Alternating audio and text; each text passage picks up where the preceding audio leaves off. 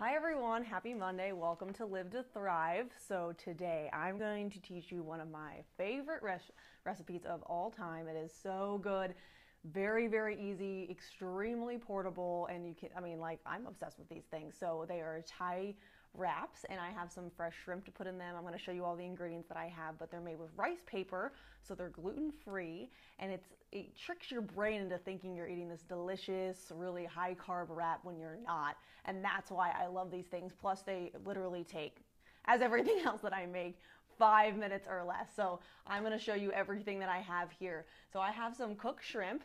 That's what I'm going to put in as my protein source. You can put chicken in. You don't have to put any sort of, meat in at all. If you don't feel like it, you just stuff it with a bunch of veggies. But I have some shrimp for some protein. And then I have some seedless cucumbers cut up. They're the mini ones, so they're the perfect size. I highly recommend them. I have some fresh cilantro right here. I have some slivered carrots.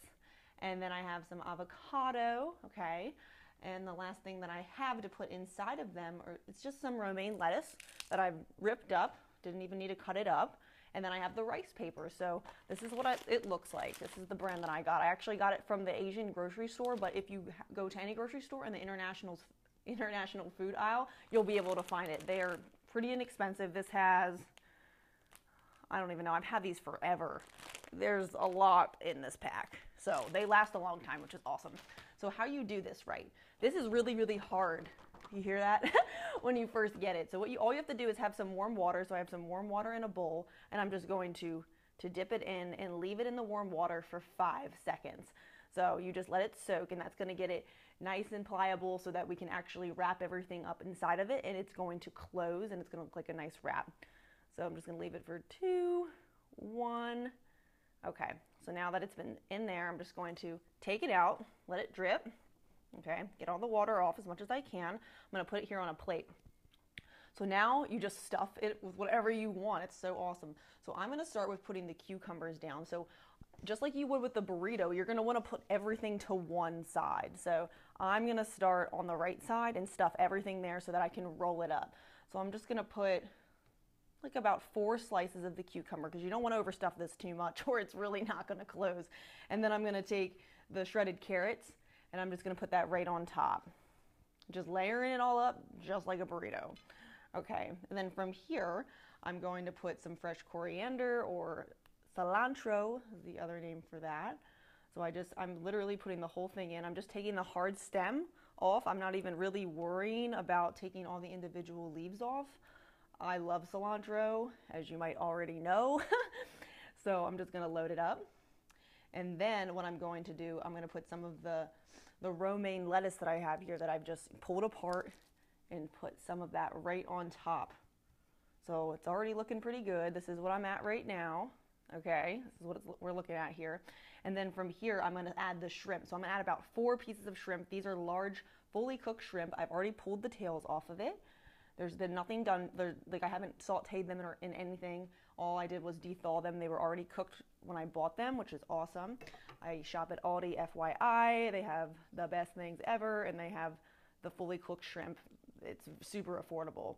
So now I'm just gonna take a couple slices of avocado, very small, not even half of a half, about 3 slivers, and I'm just gonna put it 1, 2, 3 on top. So I'm just gonna show you. So good. I'm just going to show you what it looks like right now. So this is what we're at without this falling over. So everything's on the one side. So now, this is the trick. You don't want to mess this up. So what I'm going to do is I'm going to start to roll this sucker up. So I'm going to take the one end where I've already stuffed it. I'm going to lift it up, and now I'm going to roll and try to keep it as tight as I can as I roll forward. So some things might want to slip out of the side. Just try to push it back in. And then we're going to roll, trying to keep it as tight as we can, rolling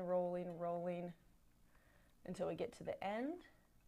And then what I like to do is I like to take the sides and just tuck them under, fold them under so that it does not come out. It's really stretchy, so it will stick. So you just can see what I'm doing. I'm rolling and sticking it. And this is what it'll look like. That's it. It's all awesome, right? Like, there's your wrap. And now what I like to do is I cut it in half.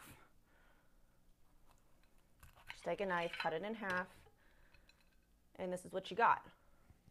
What you got, everything in there. Whoops, some stuff might fall out, but this is it. I made this like right before the video started. This is what it looks like. I'll eat 2 of these, okay? That'll be my lunch. But now let's make the dipping sauce for it, okay?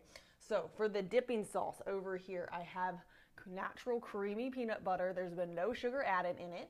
And then I have some hoisin sauce here. Okay, you can find this in the international foods aisle. This is something that you do not need to have. I personally like the way it tastes, and I've already have bought this in the past, so that's why I'm using it, but don't feel like you need this, okay? You can just use the peanut butter. Soy sauce is a must, okay, soy sauce. And then I have 1 garlic clove, and I have some ginger. So let's make the dipping sauce. This dipping sauce is so freaking good.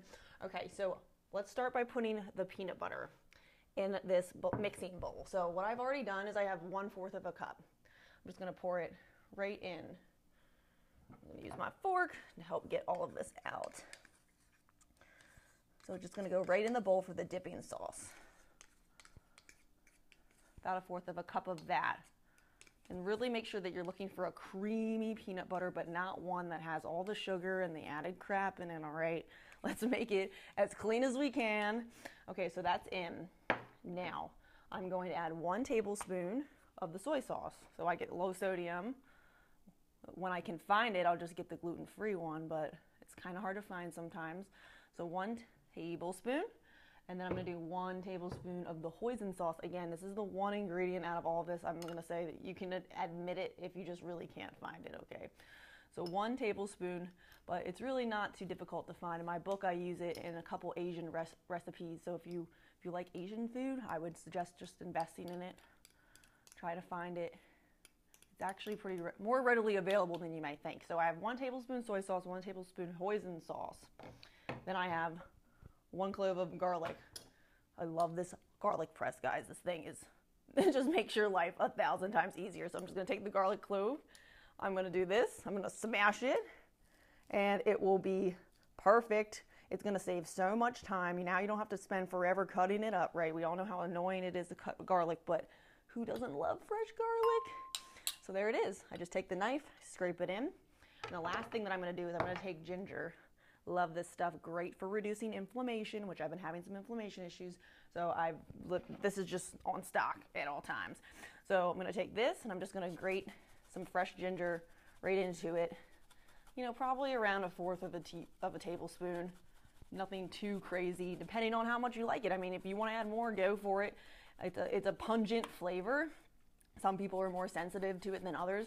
I really like ginger, so I put probably more than most people might want. Okay, so I have that. And then again, what you're gonna have to probably do is take a knife and scrape to get it actually in the bowl. Okay, so then from here, all you're gonna do is you're gonna whisk it. So I have a whisk, and you're gonna just mix it around. If this is too thick, you're gonna want to put about 1 to 2 tablespoons of warm water into it, but don't do that until you start to whisk it around. This is really thick, so that's what I'm gonna do. So luckily I already have the water here, my tablespoon. I'll start with 1. Always start with the least amount first, okay? See how that works? Because you can always add more in, right? That's like cooking 101. We don't wanna just bowl out and then we can't take back what we put in. So I'm going, this is a workout. Like, this is gonna be your workout for the day right here. And it's still too thick for my liking, so I'm gonna put 1 more tablespoon of warm water. It's so convenient because I already have this warm water here ready to go for the wrap. So I'm just going, I'm mixing it.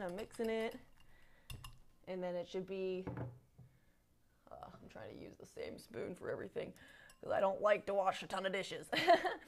But it should be a thick consistency, but you know, something easy to dip it in. So not to the point where you literally cannot move anything around. And what you're probably gonna have to do is, which is what I'm doing, you're gonna have to really dig into the whisk because it's not blending super well because it's getting stuck in my whisk right now. Problems, right? Hashtag chef problems. If you've ever dealt with this, you know what I mean. This is why I try not to use the whisk all the time because it can be a pain in the butt. But I really don't feel like cleaning out the food processor, which is another thing that you can do. But this is probably the simplest, easiest way to get everything together and blending consistently is just to use a whisk. You have a food processor, you know, care about cleaning it, go for it. I'm just gonna finish it off by whisking it around with the spoon, and this is what we got. So this is gonna be, you know, for a good 2 to 3 servings of wraps. There it is. That's what it's gonna look like when you're done. Oh yeah, that's what I'm talking about, man. That is really, really freaking good. And all you do is you take your veggie wrap, got it right here. You can dip some in, eat it.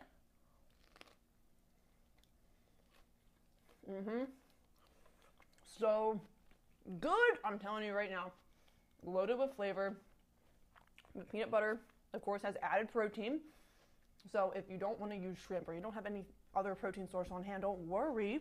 Got you covered right here with the peanut sauce. So it's perfect. It's a great flavor combination. You can always top it with some fresh crushed peanuts as well to make it look really fancy and special, right?